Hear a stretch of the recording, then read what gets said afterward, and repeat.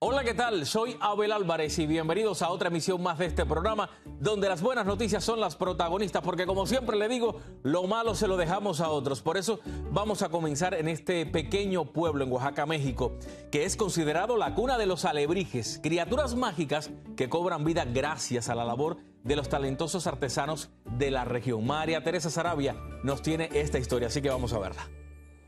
Bienvenidos a San Martín Tilcajete, Oaxaca, al sur de México.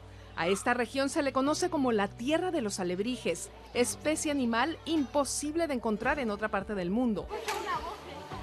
Los alebrijes son animales fantásticos que nacen en la mente de los indígenas. Lo más conocido como alebrijes, que son piezas irreales, piezas que no existen. Ese es el verdadero alebrije. Es algo fantástico.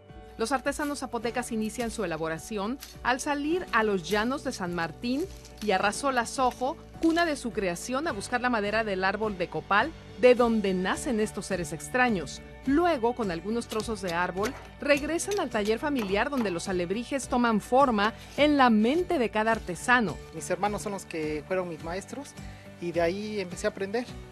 De ahí empezó a lo que es la talla de alebrijes. Empecé a tallar como a los 11 años.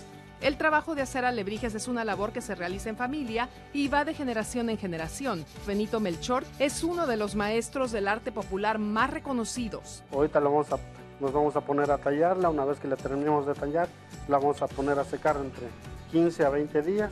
El curado de madera lo hacen dejando durante varios días en gasolina el alebrije en madera cruda. Luego comienza la decoración de estas criaturas. Nosotros le empezamos a hacer los diseños, que son estos diseños, empezar a cómo ir la geometría de las grecas.